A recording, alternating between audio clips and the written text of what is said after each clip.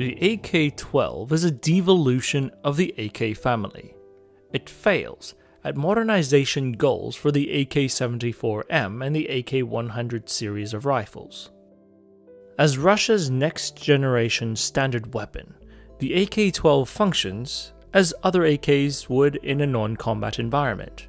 But we've found that the AK-12 fails to achieve key modernization goals, fails to adapt to Russian military logistics, and has major potential to detract from a soldier's combat effectiveness under the typical Russian military doctrine. Let's be clear, this is not a political video against Russia, but rather an apolitical technical take on the AK-12 weapon system, and we've made fun of NATO plenty on their PDW project in the past. While the AK-12 inherits the AK-74's pedigree, these AK-12 modernized features can only go so far in hiding a long list of undesirable traits. A point to remember as you watch this video is that Russia has a great amount of corrosive 7N6 Type 5.45 ammunition in their inventory, and it's unmarked. Corrosive ammunition, which the primer compound would corrode the ferrous or steel internals of a firearm if not cleaned in a timely fashion. In this episode, we'll go deep into why the AK-12 is an exceedingly poor fit for the Russian military and potentially one of the biggest steps back of the Kalashnikov family. But for now, welcome to 9-Hole Reviews, and let's get on with it. The AK-12 project started its life as the initial Zlobin AK-12 concept, a drastically different look and the concept that the Russian government tested and rejected for reliability and budgetary reasons. Through a series of political and fiscal decisions, the current rifle is manufactured after the AK-400 concept rifle. We have sources within who indicate that the AK-400 prototype is actually the exact same non-adjustable gas, long-stroke gas piston system as the current AK-12. Unlike previous videos where some believe that Larry Vickers' translator had misled him to present it as an adjustable gas, short-stroke gas piston system. So back to the AK-12. This was a painstakingly difficult recreation made by Zach, Brendan Herrera's lead gunsmith, who used a D-Mill AK-12 kit and a cold hammer forged chrome-lined barrel with correct contours. You can see details from the Grau Index markings 6P70 to the correct font selector markings and the original dot matrix style serial number. The departures from the AK-74 can be seen, although internally the AK-12 functions largely like an AK-74 with interchangeable magazines. Externally, the stock folds and collapses. The dust cover supports a direct mounting of optics with a latch system. The sights are pushed back and also pulled into the gas block. And yes, the welds all look like this on the AK-12. The magazine has undergone a major update with a round count and a loaded magazine indicator. The polymer front handguards are entirely free-floated and the gas tube is no longer removable like the traditional AK design. And the muzzle device is no longer threaded. It can be quickly pulled off for quick access, presumably to clean. So on paper, the current AK-12 boasts an impressively improved feature set, a significant departure from the old AK-74M. But how do they actually fare?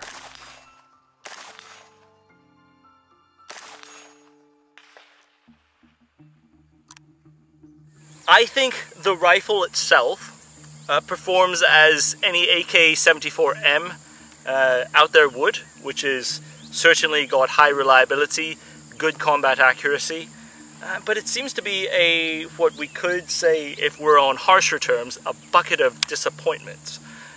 One, I understand what they're doing with the folding stock mechanism. It's slightly changed in a sense that the AK-74s have a stock hook to hook the stock when it's folded, which the AK-12 deletes that and instead uses a hinge mechanism here to lock out the stock when it's in collapsed position.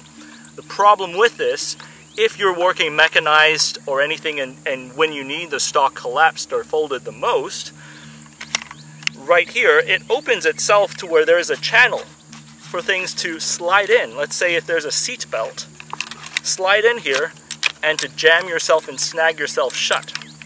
I see that as a vulnerability in the system, and the hook design is actually better to have it tight to the system itself. Now, can it be trimmed? Yes, of course, but I don't think that's going to happen from factory. Once the stock is open, you do have a collapsing mechanism, which echoes a lot of your modernized AKs, and one of the big things that even Josh and I work on. Now, but the problem is they have the what we call a Magpul inspired cup, which is fine because now they are trying to address an issue to where the previous AK-74s, they have the sling loop fixed on one side, and this side that you could like switch it between two sides. The problem with this is, especially if it's collapsed, this really runs into your fingers to where when you're trying to just grab it real quick, you end up grabbing the sling. Now, even if you pull it backwards, the sling still gets somewhat in the way. And of course, you cannot fold it well if it's on the shooter side.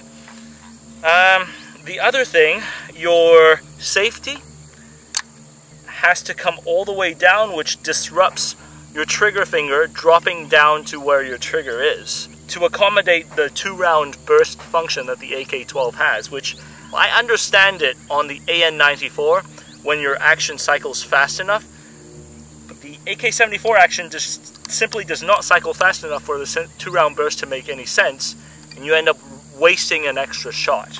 The magazine is a great addition, but then when you pull forward to your handguard, it moves. So effectively, this thing is not any good for laser IR units, which means you degrade the night fighting capability by only allowing your soldiers to use white light on the front. And then if you move all the way to the front, the gas block is actually harder to clean. There's permanently a fixed structure right here, and you have to pull the gas plug out in order to clean it.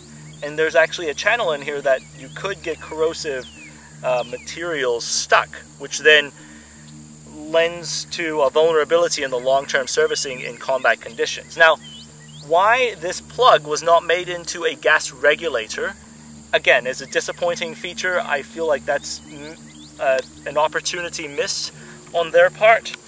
And so, a lot of this, it just seems like an AK-74 made complicated, or rather, an AK-74 attempt to clone a Beryl made complicated. So it's not necessarily bad per se, but it's a bucket of disappointments. But how is the accuracy with this free-floated system?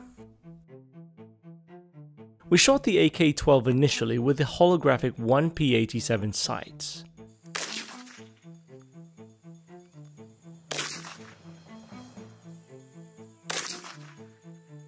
But to eliminate any doubts, we went back and shot the rifle with a Primary Arms GLX 10X scope with a chevron finite aiming point. The initial 9-shot groups mirrored the grouping shot with a holographic sight. While the rifle printed its best group at 2.25 MOA on an 80% group, and on a separate target, a 2.91 MOA overall 9-shot group for the best overall grouping. However, with all of the groupings considered, the AK-12 averaged a 3 MOA 80% group and a 4.1 MOA full 9-shot group. This is very comparable to an AK-74 rifle's accuracy. But to further validate these results, Kalashnikov Concern, who makes the AK-12, shot a 10-shot grouping that extended from 90mm to 130mm at 100 meters.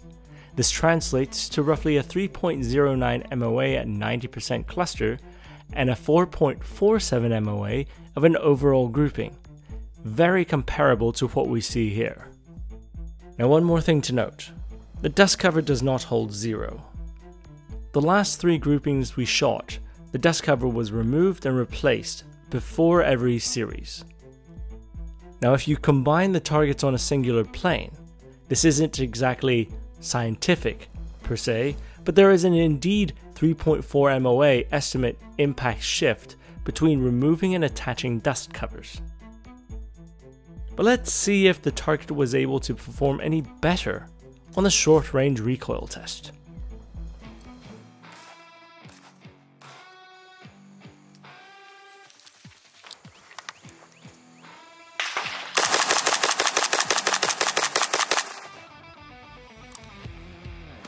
First impressions. Let's go check it out.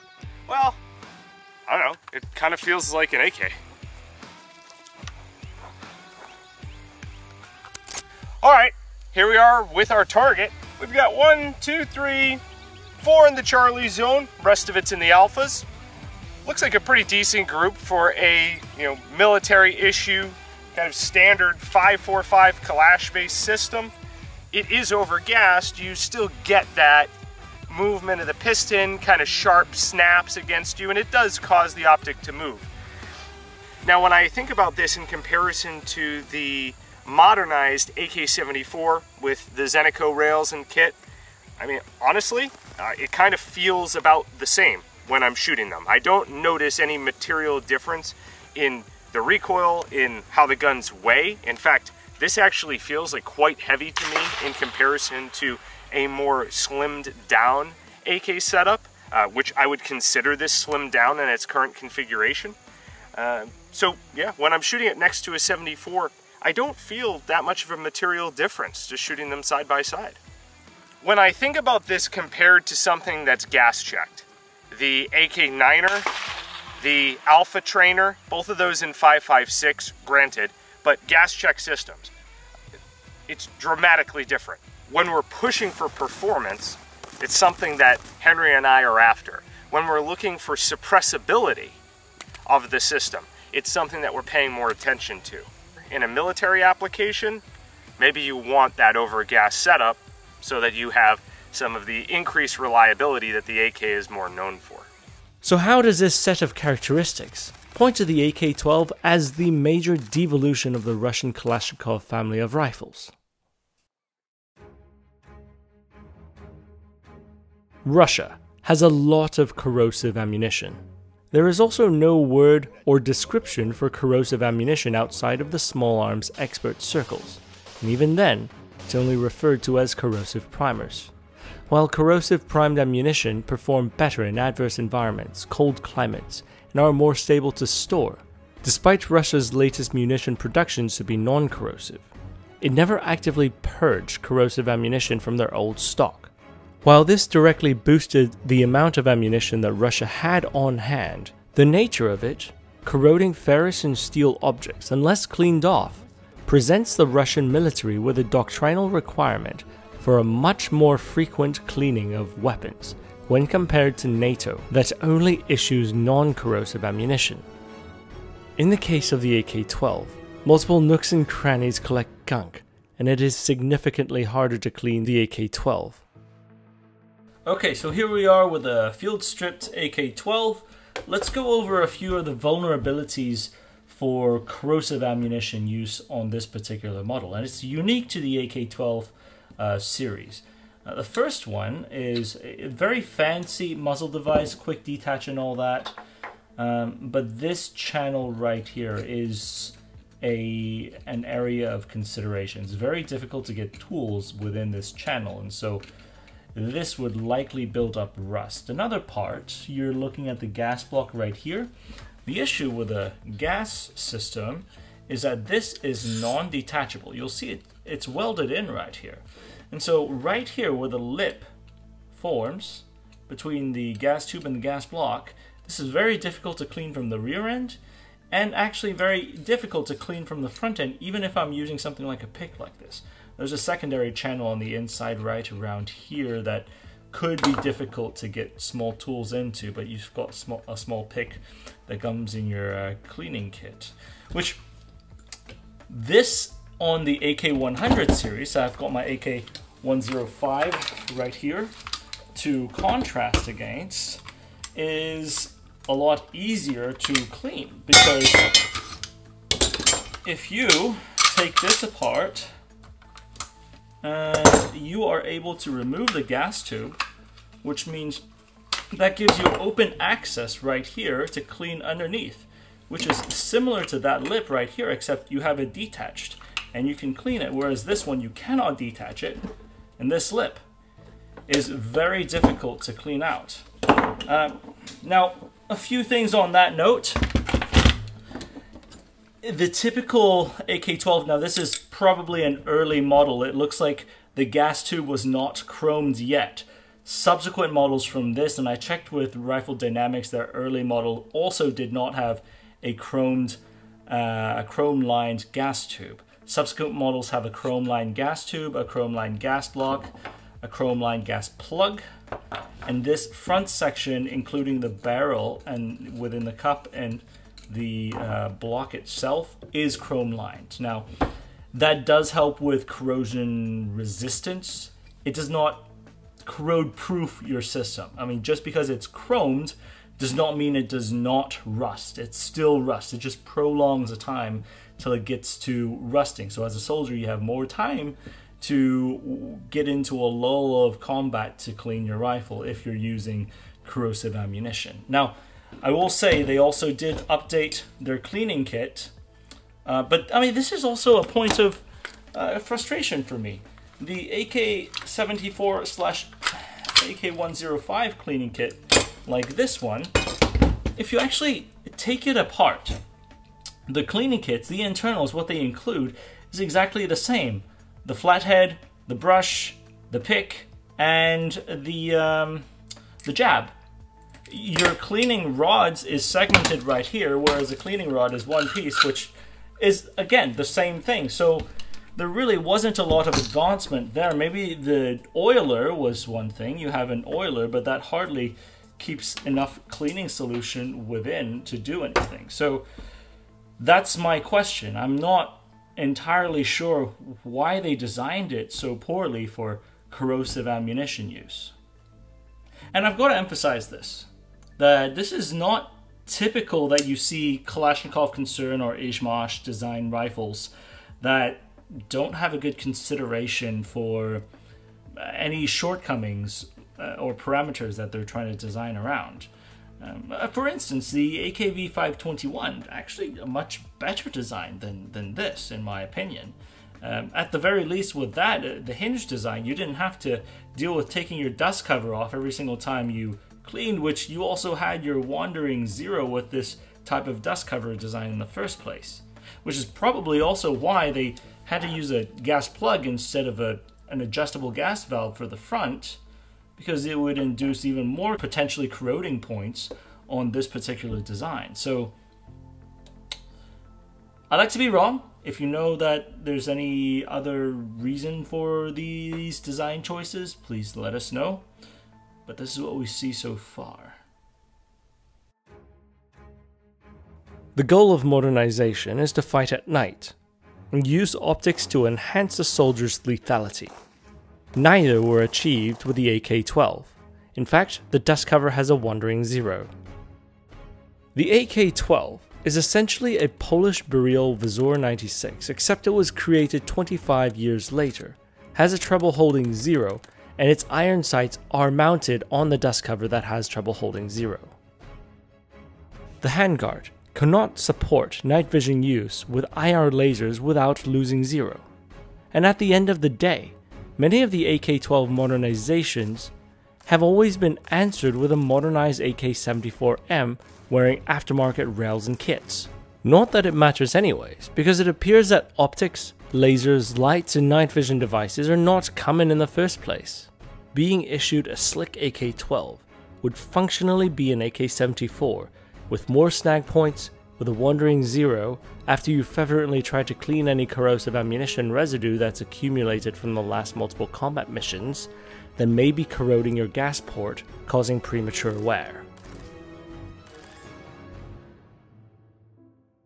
The Russian ground troops default to a heavy mechanized infantry operation, so the life of a Russian soldier is very intimate with a BMP or BTR infantry fighting vehicle's cramped walls.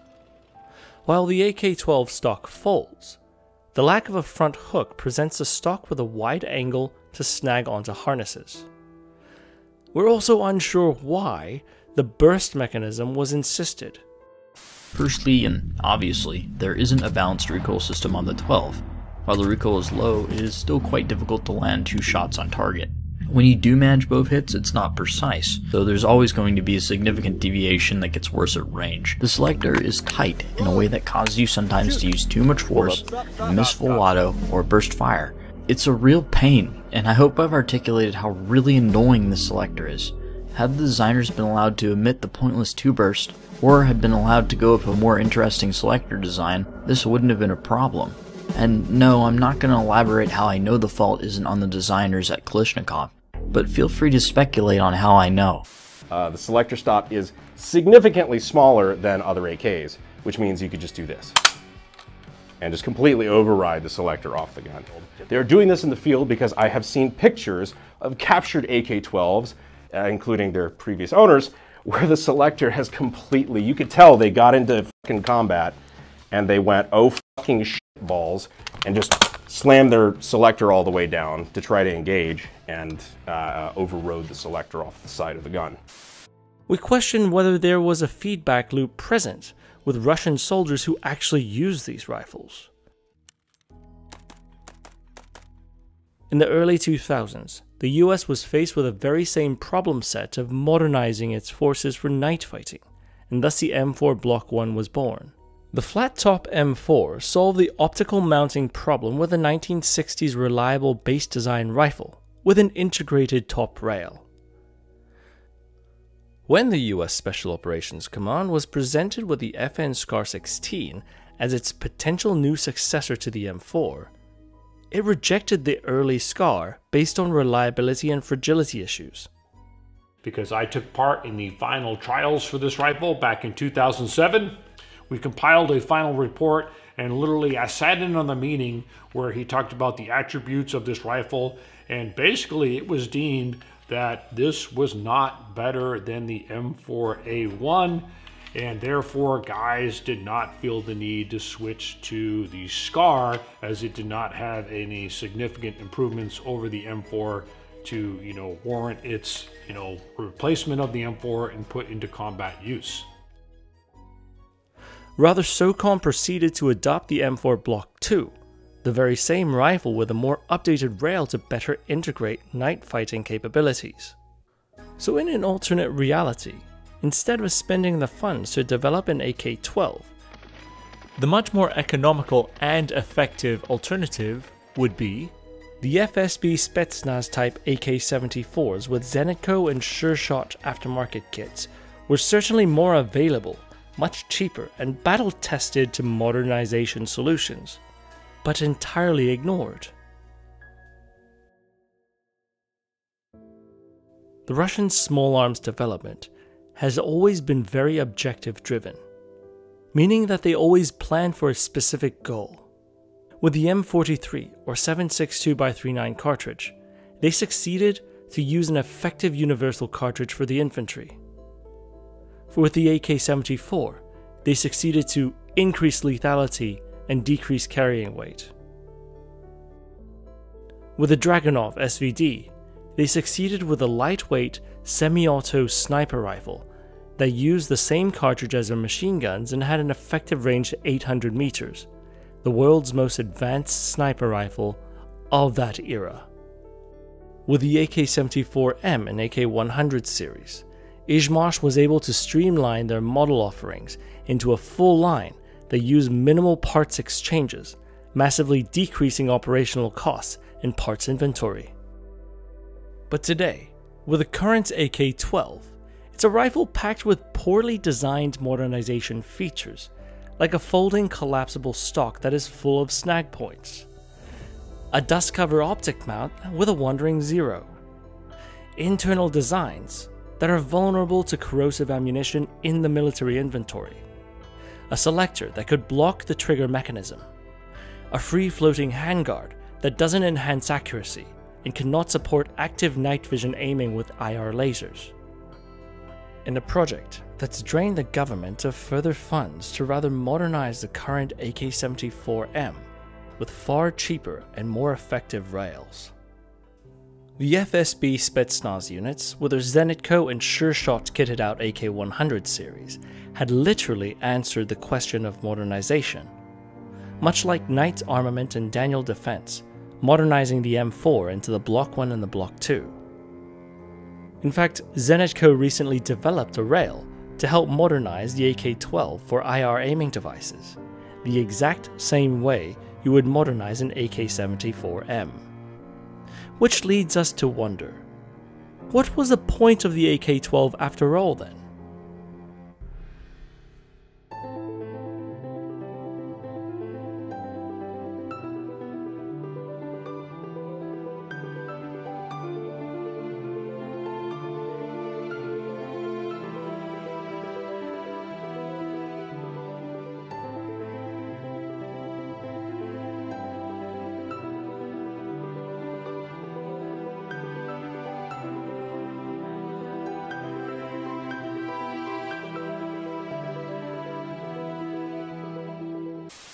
We've made some new merch.